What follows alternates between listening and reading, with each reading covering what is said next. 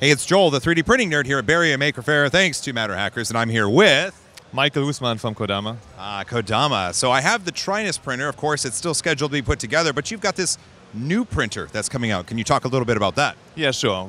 So we have the Obsidian scheduled for next month Kickstarter. So it starts from $99 and the premium pledge is $249.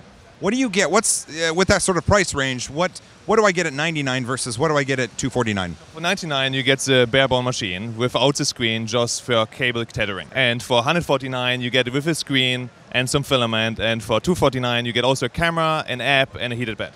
So the app is available for Wi-Fi printing? Yes, Wi-Fi printing for Android and for iOS. And a heated bed for $249. That seems like a decent deal. What's the print area on this machine? 12 by 12 by 12 or 4.7, 4.7, 4.7. So it's not something that a cosplayer is really going to get to make huge builds. This is something for someone to get maybe as their first printer or a second printer that they're going to do these smaller little functional prints. Why did you go with the 3 different models of the prices? For Kickstarter, are you really making any money at $99? Okay, to be honest, on the $99 we don't make money, so we count that the people buy consumables and filament. So we will offer also Polymaker filament, the Poly Plus, for $25 versus $37 as it is in retail.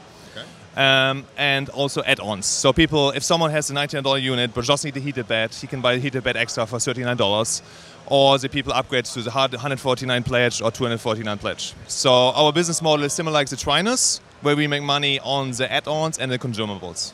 Okay, and according to you have data from the Trinus. What does that tell you about a consumer and what they're going to purchase? Yeah, it tells us that approximately 80% of the people go for the deluxe package. So from all the units we sold on Kickstarter for Trinus, 80% of the people went for the highest tier. Oh, and when is this available?